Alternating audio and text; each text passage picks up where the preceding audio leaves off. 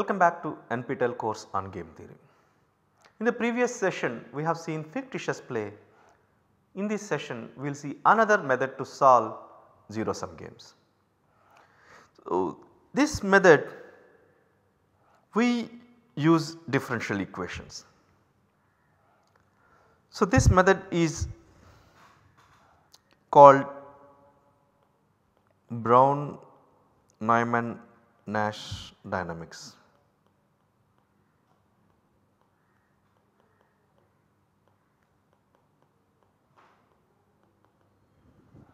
BNN dynamics. So, in this we start with a zero sum game. So, A is the matrix corresponding to the zero sum game, then we assume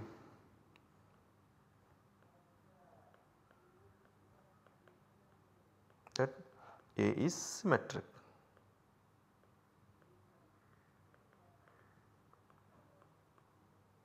This is a symmetric game. What it means is that A is a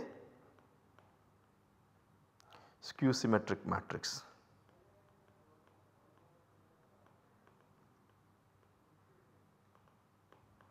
It is going to be a skew symmetric matrix. Therefore, such games are called symmetric games, which we have seen it in the earlier session. So, is this assumption a restriction? Here is a question, an interesting exercise.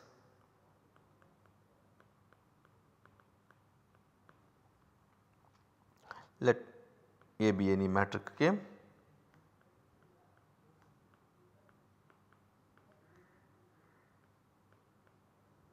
Consider another matrix game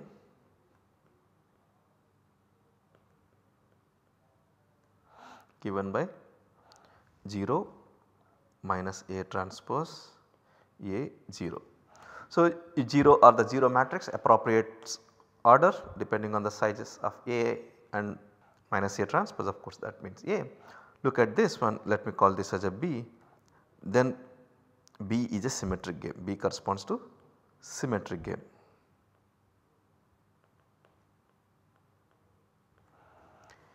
So, the exercise is to see that the saddle point equilibria of A and saddle point equilibria of B are related.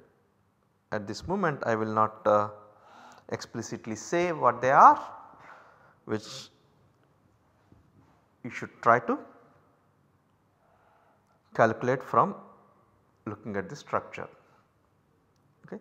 So, this is going to be an interesting exercise. So, therefore, computing the saddle points of this B is sufficient to compute the to find the saddle point equilibria of A. So, therefore, assuming that A is symmetric is not a restriction. Now, what is the so we assume symmetric game, that means the matrix A satisfies now minus A transpose. Now, what is the advantage of this one? The important advantage is that value corresponding to A is 0. Okay. So, the value is going to be 0, that means the optimal value is there. Now, what is going to happen with this is that suppose a player, if he does not get a 0 value, somehow he will try to choose something which forces the value to be 0. So, this is the idea behind this BNN dynamics. So, in a sense let us say a player 2 chooses y, let us say at time 0. Okay. If player 1's value corresponding to y is not 0, then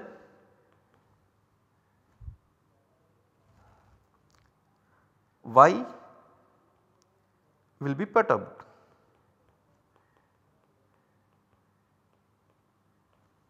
So, some force which brings this y changes to y, so that the value of the player 1 is going to be 0. So, this is basically the idea. In some sense, at any point of time, if some strategy is chosen, you try to enforce that the value is going to move towards 0. So, this is the idea, and let us explicitly mention it, what exactly is going to happen. So, there are m pure strategies, and of course there are 2 players. Now what is really important is that at any point of time when a player chooses a pure strategy and you want to look at the weight that the player is giving to that particular thing. So this is basically the idea here. So let us say you take any EI is a pure strategy and Y is any other strategy for player 2, this is the strategy player. So EI is the pure strategy, of course I can be anything between 1 to m. Now the UIY,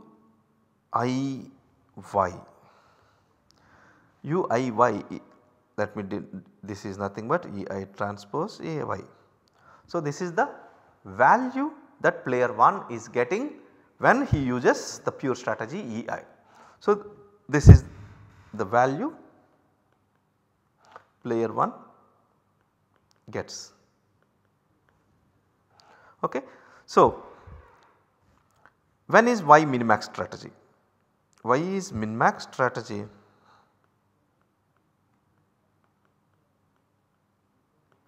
if UIY is less than or equals to 0 for all I.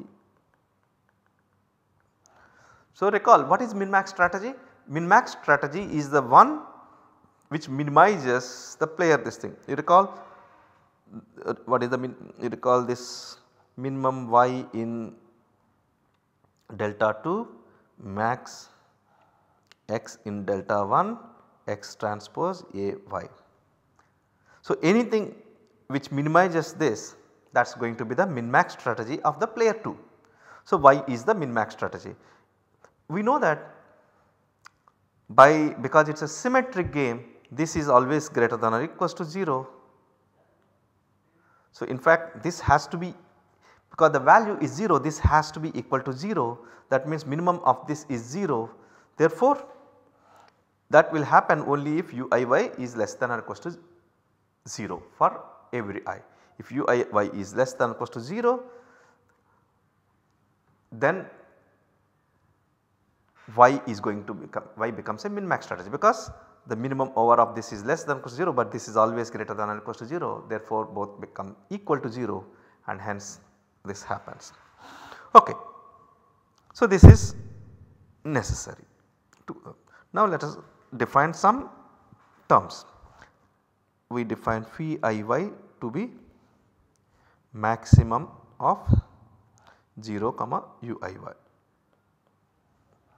and define phi y to be phi 1y plus phi 2y plus so and so phi my. I am taking this sums. Now phi Iy is giving return of player 1 if UIY is greater than or equal to 0. Whenever UIY is bigger than 0, because UIY is the payoff that player 1 is receiving, therefore the phi Iy will give you the value that player 1 is getting whenever this happens. Now the BNN dynamics are given by the following thing.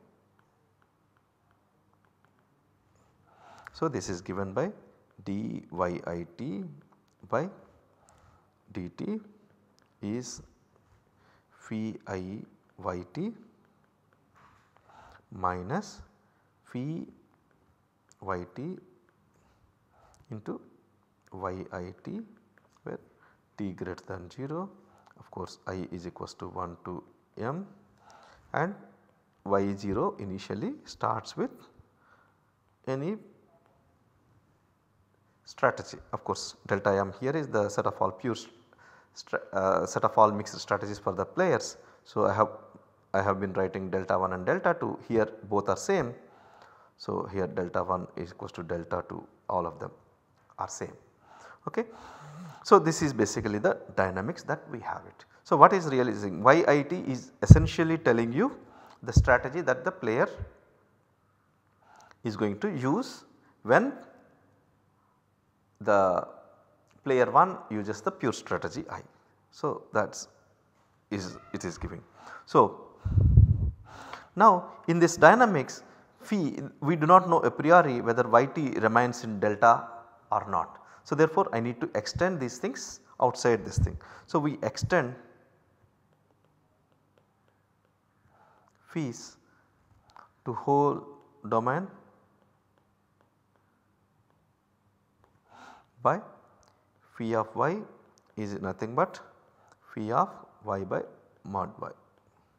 If y is not in delta, and of course if y is equals to 0, we just simply take phi 0 to be 0. So, this is basically a, of course I am using the same values here, same phi, but without loss of generality and with an abuse of notation we are doing this, but we should be careful in looking at it. So, outside this delta, if you have another point y, another vector y, then phi y I will define simply to be phi y by mod y, and of course when y is equals to 0, this phi 0 is simply defined as 0. Now, this is basically the dynamics. So, let me write down once again the BNN dynamics is nothing but d phi I dyit by dt is nothing but phi I yt minus phi yt into yit t greater than 0 and y at 0 is in delta. Now, the most important thing that would like to point out here is that these phi i's, phis, they are all continuous functions. So, nice functions. Not only that, the definition if we look at it here, phi iy is nothing but the maximum of 0 and uiy, and uiy is the payoff that player 1 is receiving it, that is this, that means it is linear in y, that immediately implies uiy is linear in y and maximum of 2 linear functions, therefore phi iy is going to be a Lipschitz continuous functions. Phi iy is a Lipschitz continuous function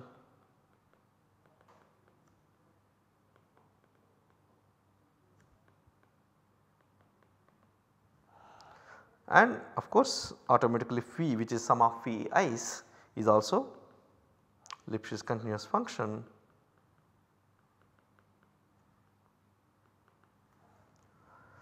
Therefore, being a Lipschitz continuous functions, we can immediately say that by applying this Cauchy-Picard's theorem, this differential equation, the system of differential equations is I is equals to 1 to m here.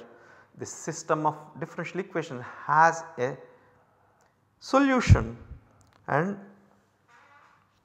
in fact it is unique.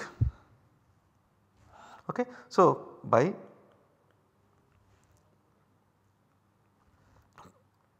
Cauchy-Picard theorem,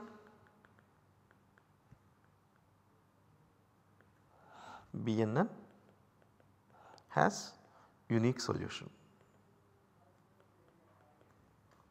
Now, the most important thing that this does not guarantee that yt is in delta. So, we still require, because the solution should remain inside delta, because delta is our mixed strategy space and yt is basically y1, y2, ym, that should be a mixed strategy, that means they must sum to 1, that it does not guarantee, that requires a proof. So, we will now try to prove this one.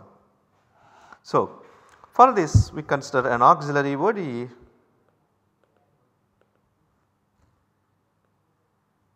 which is given by dxit by dt, which is phi xt,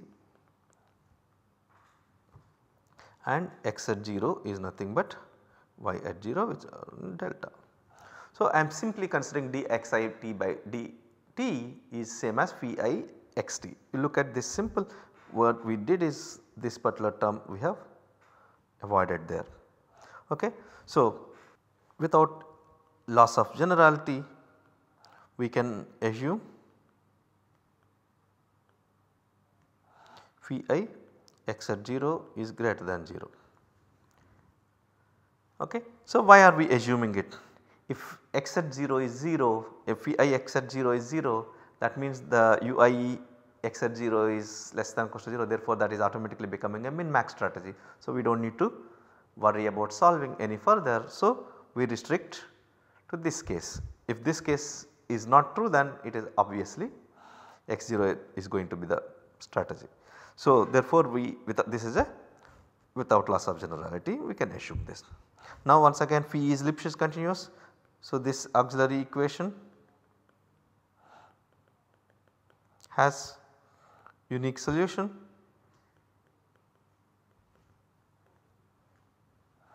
Okay. And of course, we are going to have everything in Rm minus singleton 0 here, because phi I is greater than 0 all the time, whatever it is, because by the definition of phi I this is always greater than or equal to 0. So, this term is always greater than or equal to 0. Therefore, xit as t changes, the derivative is non-negative, therefore xit is this is always increasing. Therefore, xit is non-decreasing. So, this is a important fact. Therefore, xit is always greater than or equal to xi0. Now, if I assume xi0 is greater than 0, because that is our without loss of generality, xi0 is strictly greater than 0 implies xit is also greater than 0. That is a important thing, and all of them are Lipschitz continuous. Now, consider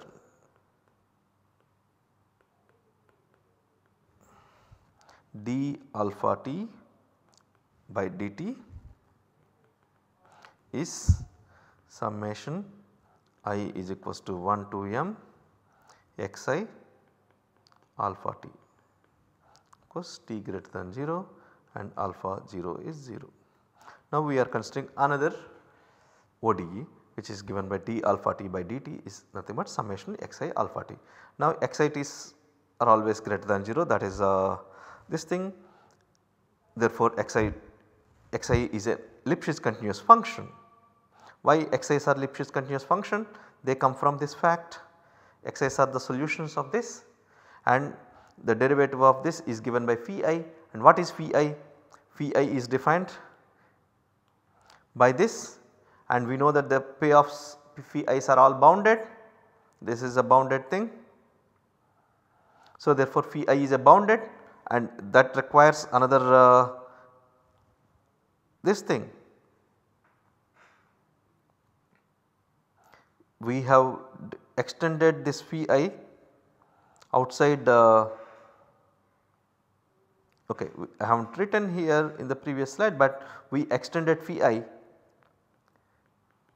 y is nothing but phi I y by mod y. We have extended this outside the simplex. So, therefore, phi I is always bounded irrespective of what y it is, because of that this is bounded term. Therefore, dxit by dt is bounded, therefore, xi is Lipschitz. So, xi's are Lipschitz continuous.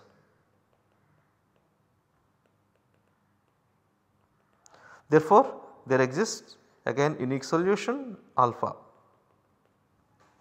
So, Cauchy-Picard theorem we have applied again third time here. Now, this is also greater than 0. So, that all of that we have. So, now let us look at it. d alpha t by dt is, this is nothing but summation xi alpha t, where I is equals to 1 to m, and xi we already proved that they are monotonic, therefore they are greater than or equals to sigma xi at alpha 0, that is 0, this is nothing but 1, this implies alpha t is greater than or equals to t, this for every t. So, now we define yit to be xi alpha t by summation j is equals to 1 to m xj alpha t. Now I have normalized these xi's with this thing, therefore this yt now becomes delta. Okay. So, this happens for each t greater than or equals to 0. Now claim is yt is basically is solution of BNN dynamics. So, this is not really a hard thing to prove it. What we have is the following thing, what is yit into summation j is equals to 1 to m xj alpha t, this is nothing but xi alpha t by the definition of y. So, from here. So, this is there. So, now if I differentiate both sides with respect to t, then what we are going to get is yi prime t summation xj alpha t plus yit summation xj prime alpha t into alpha prime t, this is into, this is same as xi prime alpha t into alpha prime t. Okay. Now this is this thing, and we use all this, what is xj prime t, alpha prime t, on all these things if you put it, then little bit of arithmetic here, algebra, little bit of algebra that gives you that yi prime t plus yit into summation phi j yt is nothing but phi I yt. So, I have excluded the algebra here, and once you do this algebra here, just simplify, because we need to use what is xj prime alpha prime t, everything using the previous equations, we start putting it, then we will get this one. This implies y is solution of BNN dynamics, that is this thing. Okay. So, that is the first step. Next we will take with an abuse of notation, we simply use phi it in the place of phi I yt. Instead of repeating phi I yt, we simply use phi it. Now let us define psi t to be summation phi it square. Okay. So, psi t is nothing but this phi it squares. Of course, we have suppressed this yt here. So, that is a understandable thing here. Now, then what we can do here is that, suppose phi it is greater than 0. In fact, if you recall, this we have made as a without loss of generality assumption, then d phi it by dt, this is going to be ei a dyt by dt.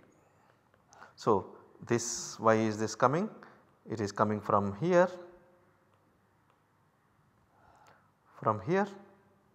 because I have assumed phi y is greater than 0, that means phi y is nothing but uiy. Therefore, the derivative of phi y is nothing but the derivative of uiy, and the derivative of uiy is exactly what is written here.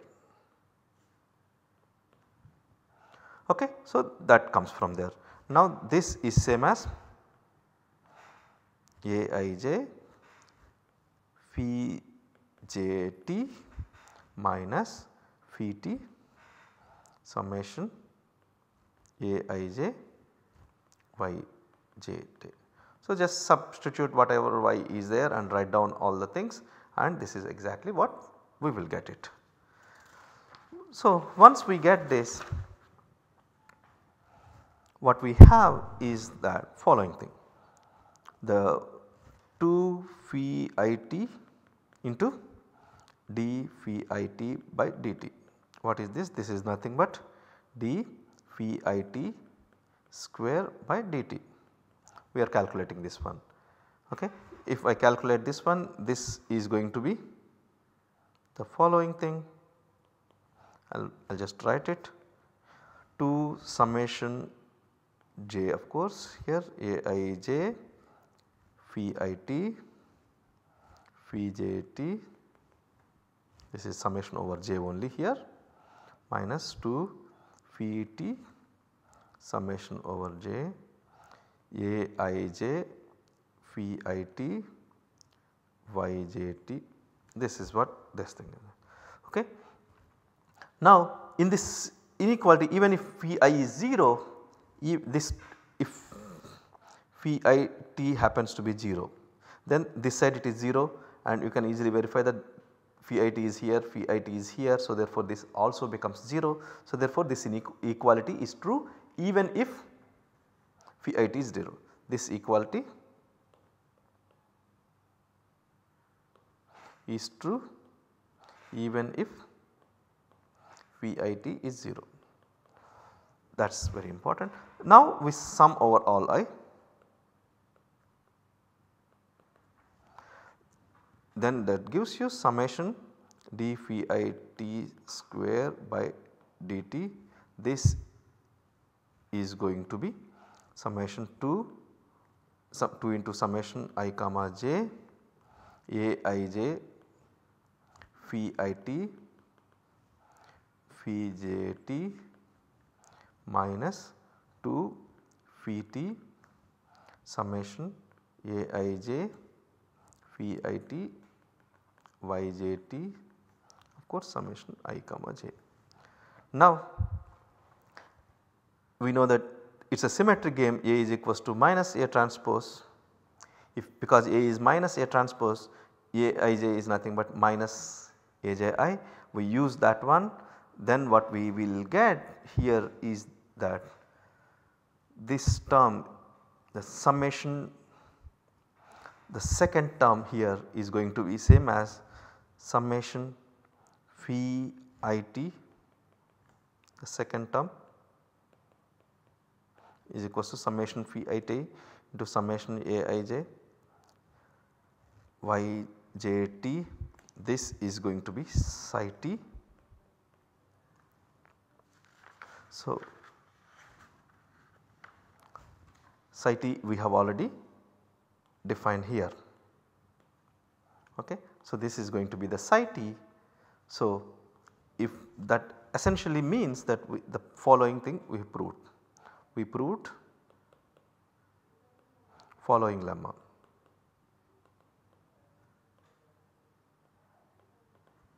The lemma is psi t satisfies d psi t by dt. This is nothing but minus 2 phi t psi t. Okay. So, here before going, I have only said about this second term. What happens to the first term? The first term becomes 0 because of this condition. Only this second term remains, that is that comes to be minus 2 phi t psi t. So, d psi t is equals to minus 2 phi t psi t. Now using the ideas from the differential equations, what we can now prove here is that from ideas in differential equations we can actually prove that root psi t is less than or equals to phi t, which is less than or equals to root m into psi t. So, this is it exactly comes from this one. You can use the integration by parts or whatever way it is, you will get this value and take this, complete this details here, the details. Okay. So, once this happens, now what we have here is that phi is a non-negative thing, therefore this is a negative thing, psi t is a psi t is a decreasing function. So, psi t is decreasing, that is first thing, and another thing is that phi t is greater than 0 as long as psi t is bigger than 0. That comes eventually x from here itself. If psi t is greater than 0, phi t has to be greater than 0. So, if this is greater than 0, this also is greater than 0, and from this equation this is a negative term. So, therefore, psi t is a non-increasing. So, that comes. Okay. Now, using these bounds, what we can, of course, why this is coming, this also comes from the definition of psi. So, you can use this from here also, you can see it that this particular inequality is coming, and use this inequality and to say that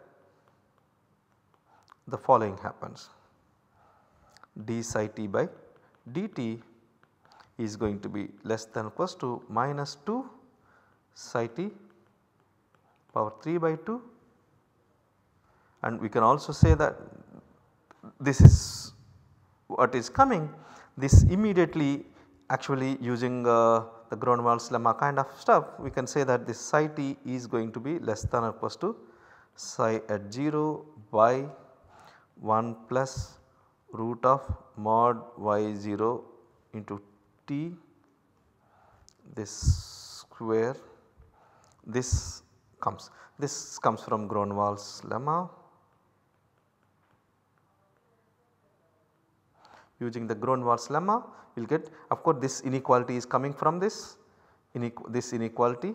Use this inequality here, and if you put that, we will get to this, and eventually you will get this one. Okay. So, what we have, if psi t happens to be 0, then even this particular thing, this is also true. This is true even if psi t equals to 0, it does not matter now. Okay. So, therefore, this inequality is true always. In fact, we can prove psi t is nothing but psi 0 into e power of minus 2 integral 0 to t phi s ds. This is there. From here also we can see that psi t is going to 0 as t goes to infinity. Okay. So, this is coming basically from, because there is a t here, as t goes to infinity, this term is going to 0, therefore, psi t goes to 0 as t goes to infinity. So, what is psi t?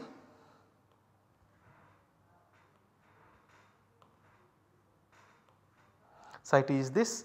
So, summation phi I t square is going to 0 as t goes to infinity. That means each phi I t is going to 0. Phi I t is nothing but phi I y t is Yt. Therefore, what we have here is that phi Yt is going to 0 as t going to infinity. That means what is phi I? By going back to the definition of phi I, is this phi Yt is going to 0, that means ui Yt is going to 0, that means y is going to be the min max strategy. That means Yt converges to a min max strategy as t goes to infinity. So, this proves the following theorem. Thus, what we have is the following theorem: BNN dynamics are asymptotically stable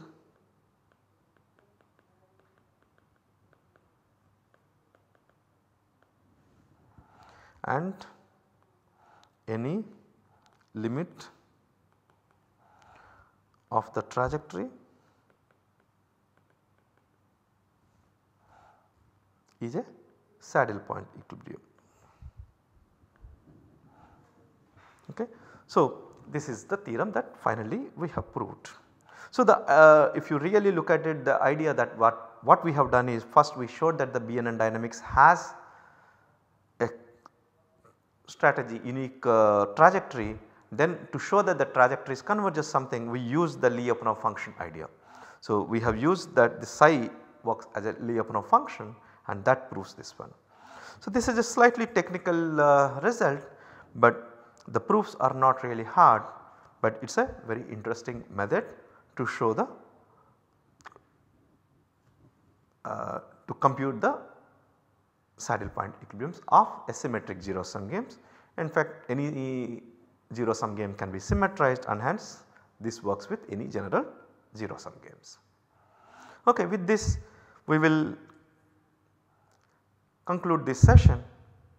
We will meet again in the next session.